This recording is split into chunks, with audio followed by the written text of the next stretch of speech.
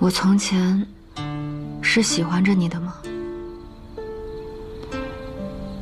我记得当年出嫁时，我是很不情愿的。当我受伤醒过来，我全然忘记了过往。但得知你为我治病，付出了那么多，我心中既感激又庆幸，觉得自己嫁对了人。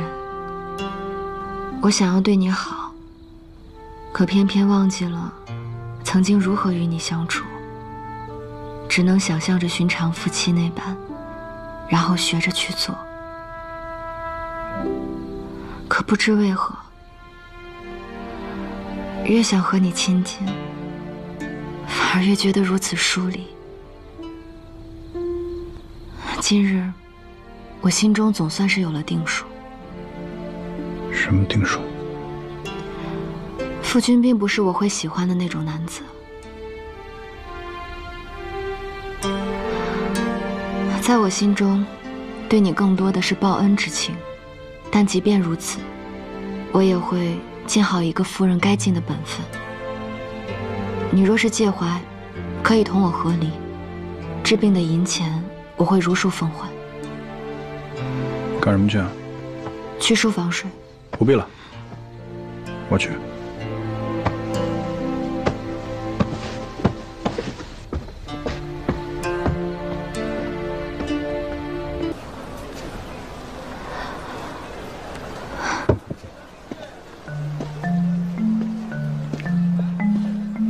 客官，夫君，你怎么来了？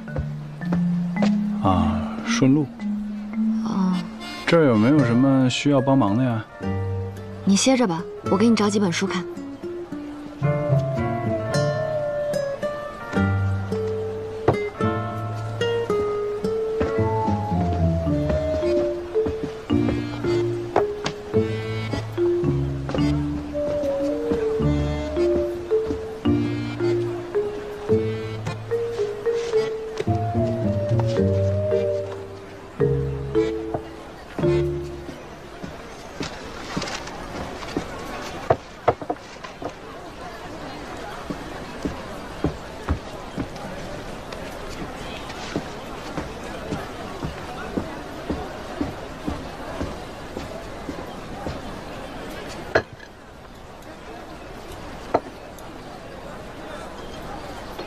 这是拿我当菩萨供的。你是我夫君，应当如此。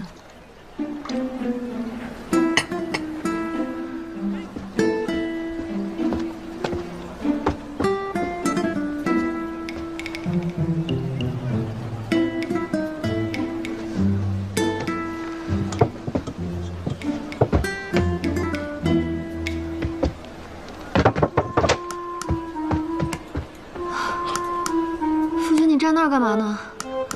哦，我看看。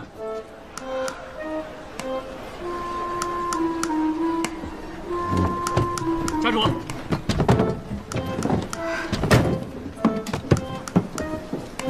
家主，货都运来了。这些都是新烧制的啊。我心中总算是有了定数，夫君并不是我会喜欢的那种男子。家主，这批青莲色带些微紫。品质上佳，一烧成就给您送来了。嗯，很好，你继续搬吧。嗨，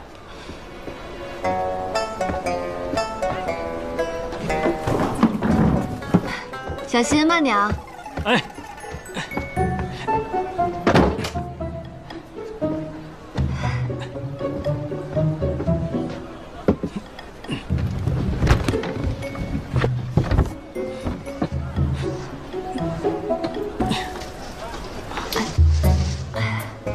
小心！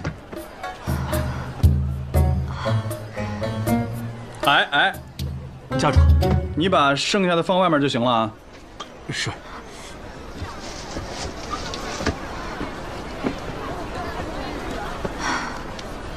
我知道你今日为何要来。为何？你放心，我没有偷偷联络商会。我答应你。不会再主动去找他们。那就盼夫人说到做到吧。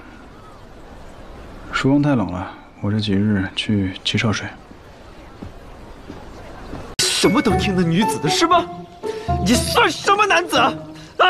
你啊，我这……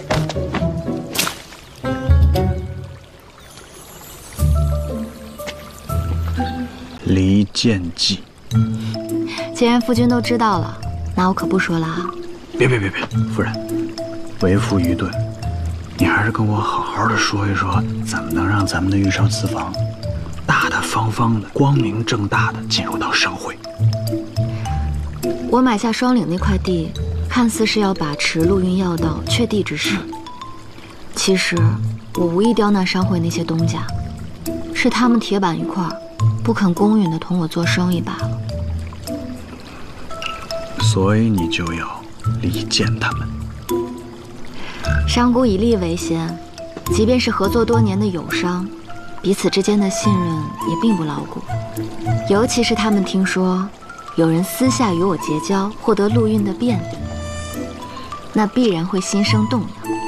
何况我在双岭村放行了所谓的贾家货车。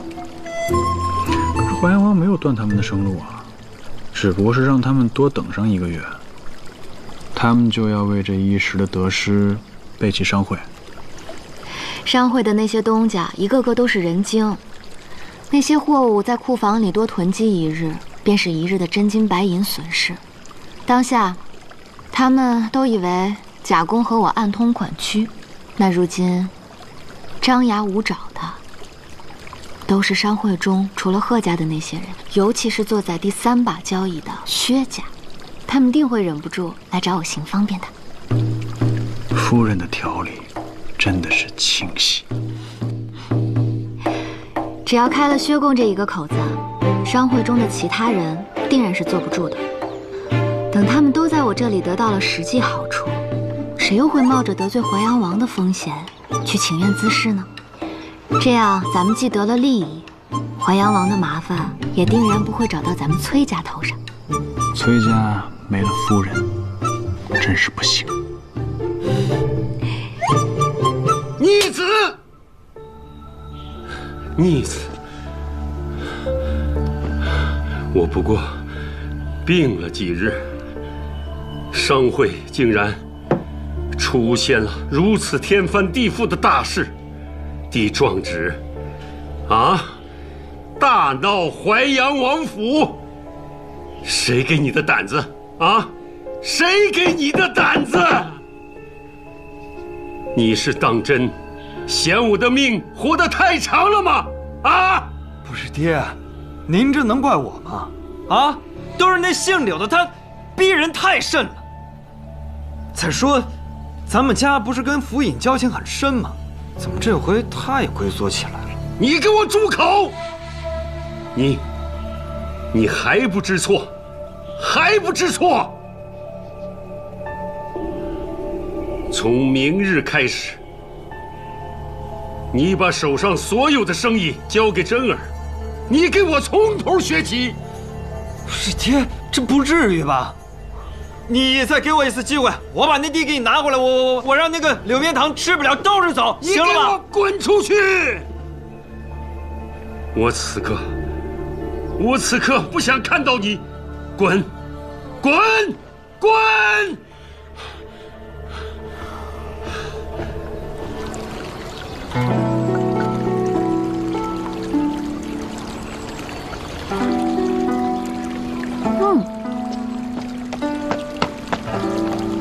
家主、夫人，商会各家的货车已经如约通行了，那些商贾也没有再去王府示威。好，知道了。味道如何？色味俱佳。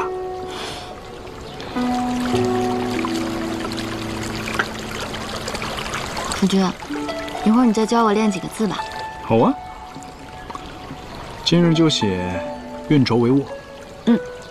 那我去拿笔墨。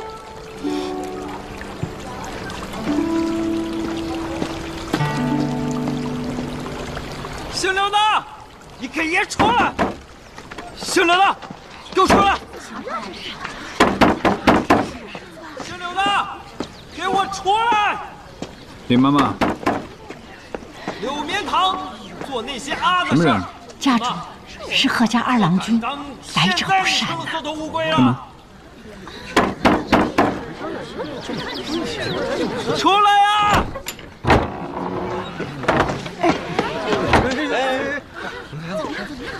你是那妇人的郎君是吧？在下虽久，何事？你呀，心是真大呀！她一个妇人，平日里不在家相夫教子，每日抛头露面，你也不管管她？我相信我的夫人啊。我听说你是个下棋的，想来是把所有的事情都想得太过圆满了，啊，也难怪，历练少了。你知道他柳绵堂平日里都跟什么人打交道？你又知道他是用什么手段拿下了那块宝地？他每日应对的是阿扎的商会，他能走到今日这一步，靠的是他自己的眼光和决心。还眼光？笑话！我们这么些商会东家都办不成的事儿，她一个初出茅庐的小女子，她就能办成了？可是这个小女子比你们这些男子要强啊！我不跟你多费口舌，你把那姓柳的叫出来，我有话问他。哎，你锁我，你松开！你若再敢对我的夫人口出狂言，你这条胳膊恐怕就跟你无缘了。好啊，你什么都听那女子的是吧？你算什么男子啊？你啊，我这。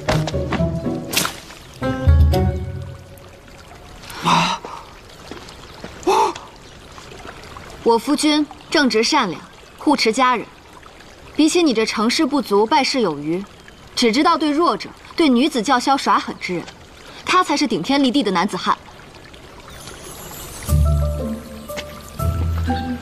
好，等着，都给我等着！